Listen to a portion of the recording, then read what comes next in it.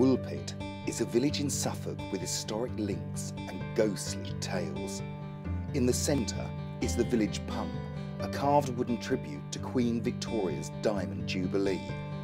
On the village sign are the green children of Woolpit, a brother and sister with green skin who appeared in the village and claimed to be from another world. The steeple of St Mary's Church can be seen for miles around, and inside you'll find Suffolk's most perfectly restored hammer beam roof, as well as a host of remarkable animal bench ends. The Woolpit and District Museum is the smallest in the county and displays local finds from the Roman and medieval periods.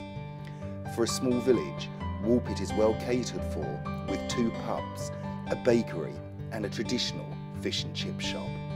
300 yards northeast of the church is Our Lady's Well, an historic pilgrimage site and natural spring that has been transformed into a nature reserve.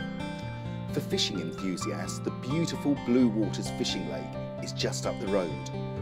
Woolpit is a charming Suffolk village with some fascinating stories.